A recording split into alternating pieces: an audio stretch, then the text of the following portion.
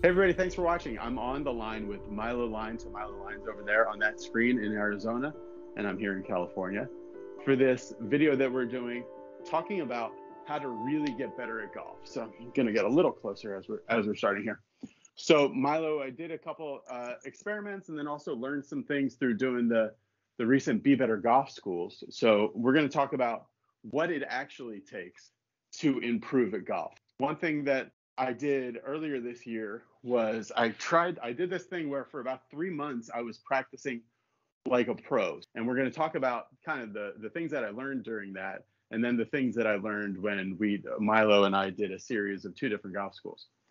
So, but before we talk about that, we're going to talk about this next thing. Kind of the reason for this video is we're going to talk about Milo and I have a new golf school coming up on October 18th and 19th. It's a Monday and a Tuesday at the Grand Golf Club in San Diego, which is an amazing golf course in San Diego near Torrey Pines. So excited. I've never been to the Grand yeah, before, so it's going to be fun. it's a great practice facility, and even the short game area actually is really cool because it's designed by Phil Mickelson. Both the chipping and putting greens, and a really neat opportunity. We get our own little gazebo area and everything. So Milo, tell us a little bit about what you learned during our golf schools in Williamsburg, and then what you hope to accomplish on the 18th and 19th of October at the Grand. Well, I learned quite a bit at the schools in Williamsburg. One of the best things we learned is that some of the most successful exercises we did we were forced to do by the rain. So we weren't able to be out hitting balls. We were doing more just movement and learning how to move better. I think the biggest mistake people make is that they fall in love with ball flight. So they're not actually changing patterns. They're just getting better at timing what they do, which can make you better at golf to a certain extent. And they also go way too fast. I see a lot of players are immediately going, pretty close to full speed, just ripping shots, and then trying to gain control of the ball, which is definitely beneficial in some ways, but it also can be counterproductive if you're trying to make changes to how you're moving. So for the golf school that we're going to do in San Diego, what did we learn from that? Because we had one day that was like a 90% rain out day. So for about 90% of the day, it was just pouring rain, but we had a gazebo there that we could, or a pavilion that we could do some training, and people saw videos from that. That was when we were doing this motion, and we were doing, we had the chairs on our butt. So we kind of made a little bit of a protocol with it. But so how can we get people in a short amount of time to at least start making solid headway towards like changing a motor program that is really baked in? Well, we can walk through it slow so that they can actually feel it, because a lot of the Be Better golfers had a hard time even doing it in slow motion with no balls in front of them, where we were walking them through it. So by being able to do it slow and have us walk them through the actual motion they're trying to do, because a lot of people really don't have any idea of what they're really trying to do. Right. So once they understand what they're really trying to do movement-wise, it becomes a little bit easier. Okay, so let's talk a little bit about that, and I think this might work. If I'm here and I put this ball on my shoulder here, right? Most people, what we discovered, I mean, I kind of knew this, but I didn't really know how A and B it was, how like binary it was as far as like good golfers, bad golfers. But almost everybody at the school, when they make a backswing, so this ball here is kind of on my trail shoulder. Can you see that? Yeah, I can see it. I had to get a little closer so I can see it. But yeah, I see it. Yeah. So almost everybody is moving the ball like this in their backswing, and then this in their downswing, like that. So it's like about a circle like that. And then you're right. And we had like an under over. It's a frontward under stroke. And over. Yeah. So then, we described that in the school as like, what is that called? A freestyle, right? But then you, in your swing, and a lot of elite ball strikers, of which I'll put you in that category for sure, is going this way. So it's like the circle is going in the complete opposite direction, which is hard to understand because as I'm coming in my downswing, the shoulders like getting further from the ball as I'm thinking I need to start making progress towards the ball, you know? So Hmm. what for you, what do you think is the most effective way to start people on changing that pattern from this forward stroke to this backstroke as we're hitting it? Well, doing just what you're doing there was pretty darn effective. We actually took people and had them do some kind of swim motions like this and got them feeling it, and then added in some rotational motions. But most people have no idea that they're actually trying to bend their spine a little bit in the backswing to the left, and Mm-hmm. then that it should bend slightly to the right or at least for right-handers in the transition. They're kind of stiff backed and going like this. Okay. Yeah. Where good players have a lot more mobility, and they move freer in their spine, so that's how you get the path you're looking for. It's not so much that you're dropping your arms come down, but it's mostly because of how your spine is working. So I want to talk to you a little bit about that now, because then the other thing we were talking about there was like, so if this thing is here like this, and that's on my butt. When you're talking about moving your spine so much, I always hear so much about keep a steady spine angle, but actually, it's not really steady though, is it? It's actually dynamically moving. For me to stay connected to this pad here, Mm-hmm. I've got to move a lot. Like, Yeah, this is, and so what we want to get away from is this, right? We know that we don't like this. We want to stay on it, but we don't stay on it by trying to freeze our spine angle, huh? definitely not. No, the spine is constantly moving, bending and turning and extending and flexing. It's doing a lot of different things throughout the golf swing. Mm-hmm. But understanding how that happens is really important, and what drives things is really important. And Okay. So it's a let's, complicated thing, but it's not that hard to teach somebody once, as we experienced. We actually made some really good headway, people moving a lot better. yeah. So what club do you have there? Is that a It's a 6-iron. It's the only one I 6-iron? have in the backyard. All right. So hit this club, that 6-iron, like it would go 100 yards. 100 yards. Mm-hmm. You want me to make a full motion but slow? Yeah, exactly. Yeah. Which is really, really, that's like ninja level stuff to be able to do that. You said really what's powering it. So talk about when you hit that shot there, what feels like is the thing that's powering the club, like giving the club motion?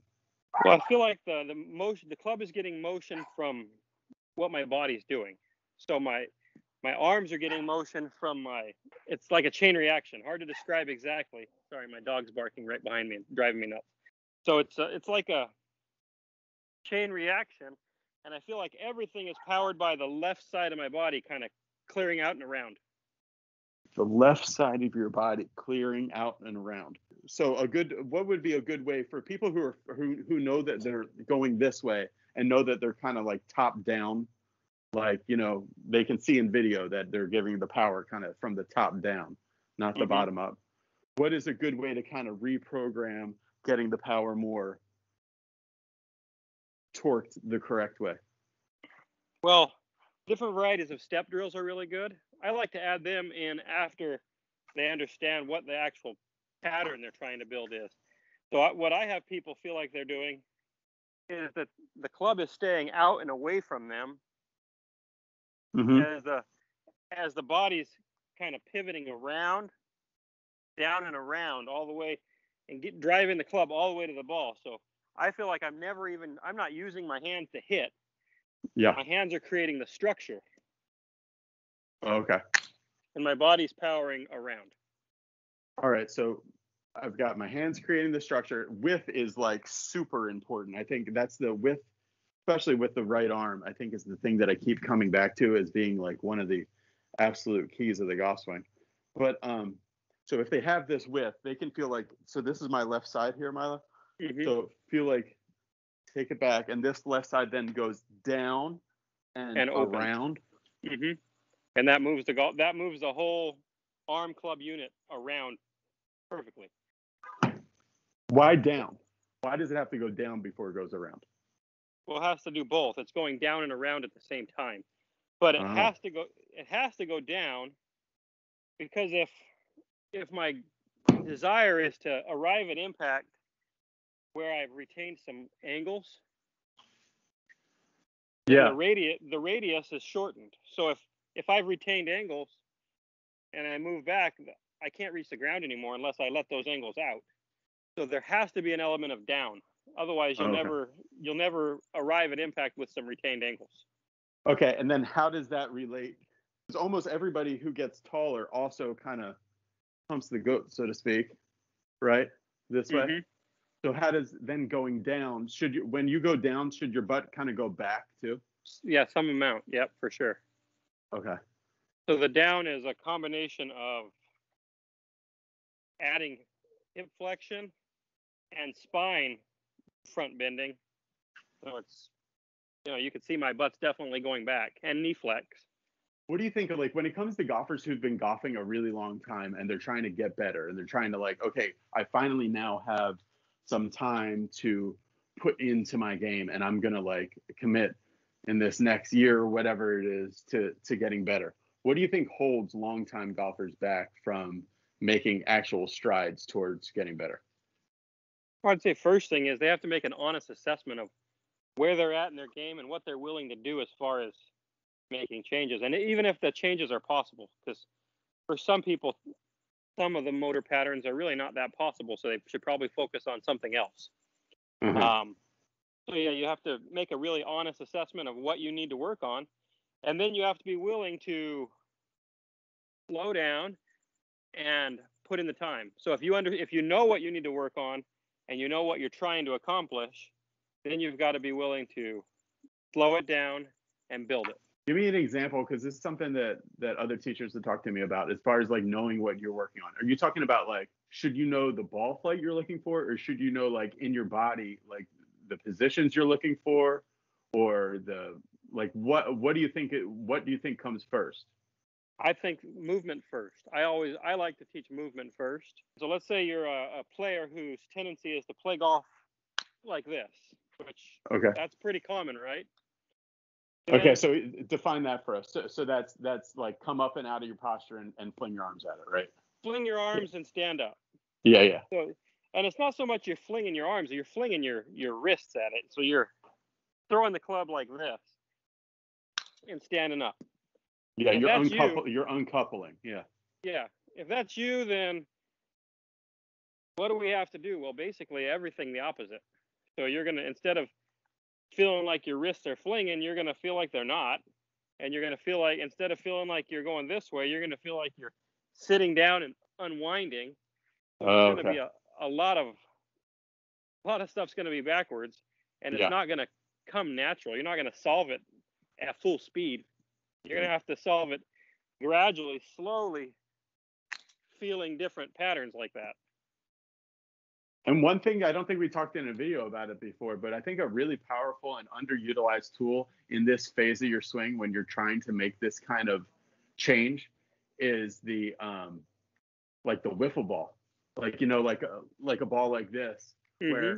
where it's a little bit in, so you're not, it's not an air swing, which can be sometimes I think, a waste of time. Yeah. yeah, air swings are generally worthless. They're, you're not hitting anything, so you're not training yourself to hit something.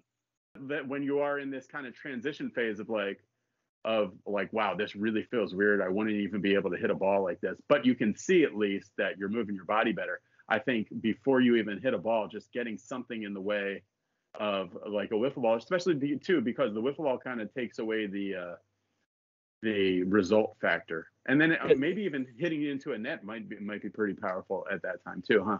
Yeah, I was just talking to a couple guys about why more really good players don't come out of places like Arizona, where we have year-round golf. And I would say that we don't really give ourselves an off season to break things down, slow things down, and hit things into a net. We're always able to watch the ball fly. We're always outside, so it's too tempting to always just go whack golf balls or go play. Yeah, it wouldn't make sense, like in baseball, like all the best players come out of like obvious places, like the Dominican Republic with great weather, or like Southern California, or Arizona, Texas, places like that. But in golf, like so many great players come out of Norway and Sweden, where they're just like into a net like all the time, or even like Japan, where nobody can afford to play golf other than very few people, and they're just hitting at ranges. Yeah, I think an off season can be really good. So that's the time that you can actually make the needed changes. If you want to upgrade your game, give yourself a little off season, go make some upgrades where you can't watch the ball. You just watch yourself move and make the movement better, and then figure out how to make that better movement, make the ball do what you want. Okay, so I've got 2 more questions for Milo. Before we go on, I want to tell you guys, go to bebettergolf.net/school and check out our next big event, live, in person, IRL event at the Grand Golf Club in San Diego on October 18th and 19th with Milo Lines. We're going to be going for 2 days, 2 long days. It's just 2 days. Our last school, one was 2 days, one was 3 days. This is going to be pretty full days on the range and around the practice facility of the Grand Golf Club, which is one of the top practice facilities in Southern California. Really great location that Sean Cox is setting us up with. And really, there are things that we saw in the last school that are either difficult to make YouTube videos about and even to make membership videos about, that are much better presented in person. Thanks again, Milo, for joining us. We'll see you in San Diego. Looking forward to it.